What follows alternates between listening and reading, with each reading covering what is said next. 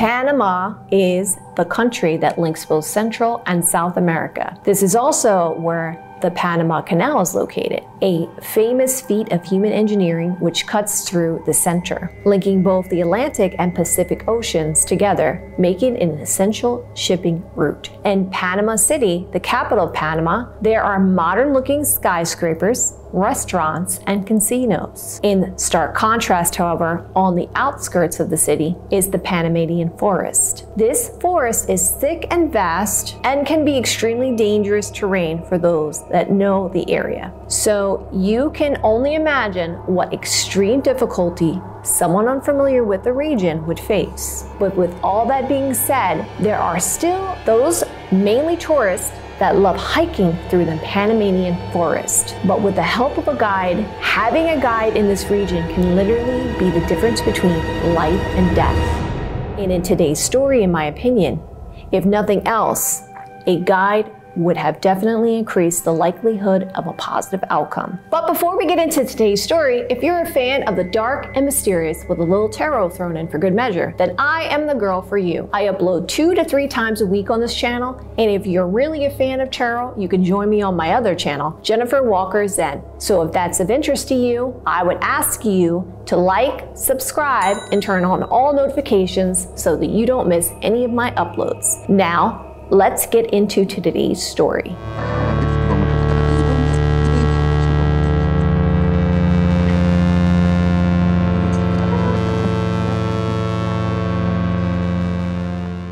On March 15th, 2014, Kris Kremer and Lisanne Froon, who were both Dutch college students, headed to Panama for a 6-week-long working vacation. They thoroughly and meticulously had everything mapped out. They planned to do lots of traveling and exploring in addition to working with different charities along the way. They were extremely excited about this trip and had even worked on an additional 6 weeks leading up to the trip itself to raise additional money. On March 15th, they arrived in Panama and things were going amazingly well. They were traveling, they were working with the charities, everything seemed to be going according to plan. At the end of the second week, they arrived at the town called Boquete and stayed at a hostel. On April 1st, while in Boquete, they decided to go on a pretty extensive hike around a massive volcano called the Baru volcano. Near the summit of this volcano is an amazing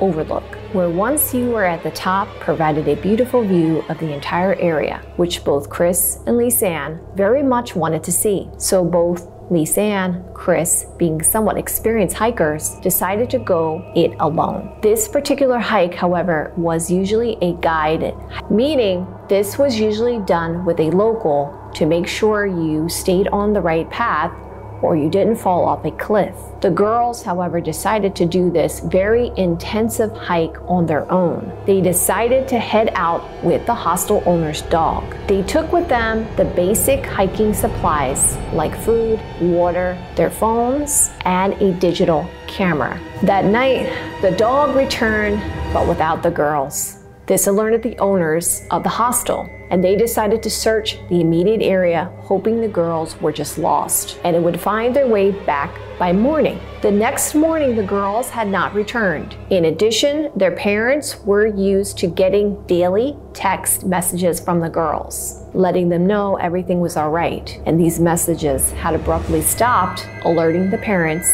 that something was very wrong. And so the authorities were contacted.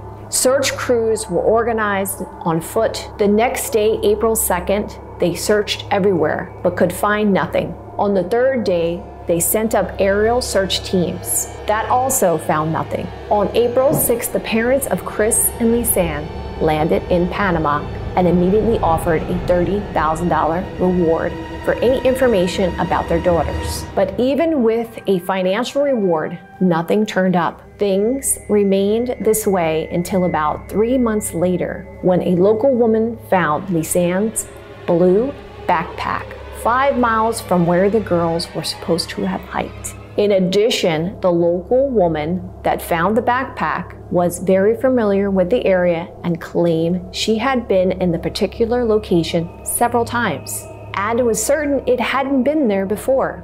As for the backpack itself, it was in great condition. Everything in the backpack was very neatly placed in it and looked like someone had intentionally placed everything neatly in the backpack, zipped it up, and placed it near the riverside to be found. What the backpack didn't look like was that it belonged to 2 missing people in the Panamanian jungle that had been missing for 3 months. Inside the backpack were sunglasses, a water bottle, some underwear, a digital camera, and both phones. When the initial search was conducted, it was done with a focus on the volcano area, because that's the last place the girls were thought to have been. However, with the backpack being found 5 miles away, a new search of that area was conducted. They quickly found some of the girls' clothing neatly folded on the side of the river. After that, things were cold again. It would take another 2 months before they were finally able to locate more of the girls' clothing, along with some of the remains that DNA confirmed was theirs. The issue is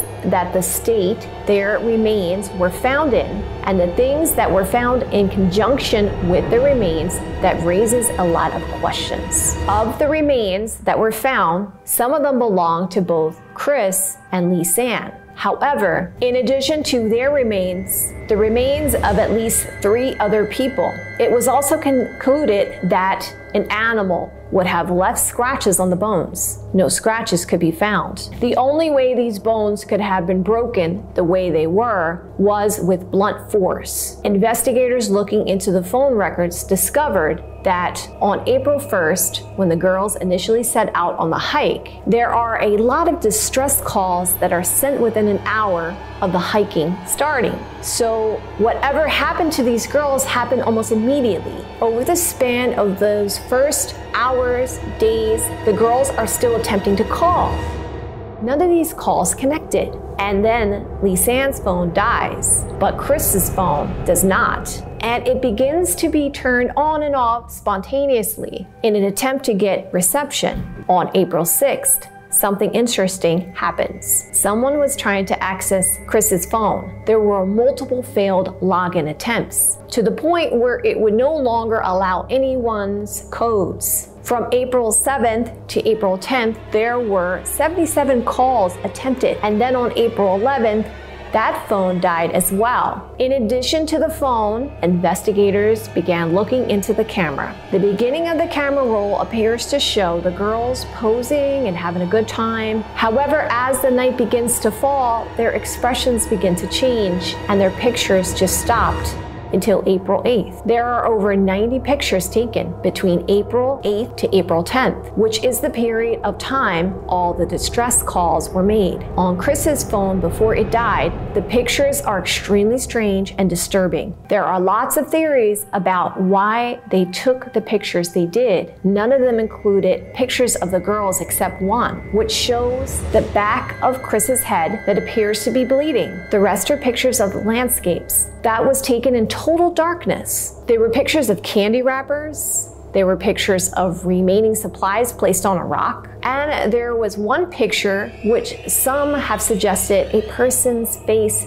down in the river. A picture of particular interest is picture 509, which was deleted from the camera. This picture was permanently deleted. In order to permanently delete a picture from a camera, you would need to do it from a laptop, which the girls did not have access to. So even if it was deleted by mistake, it still should have been in the camera's archives. This means that someone professionally removed the picture from the camera. Even with all the inconsistencies with the case, the prevailing theory is that they both fell to their deaths, but still, there are others who believe that they were murdered. Now that you know the story, let's get some answers. Join me in my investigation room.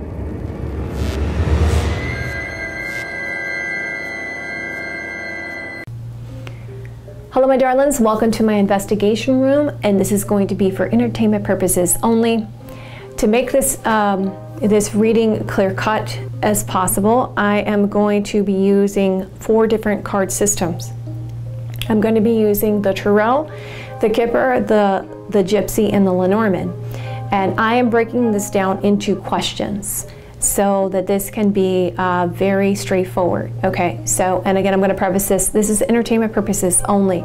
My first question is, did they get lost in the jungle? Okay, so let's take a look at the cards here.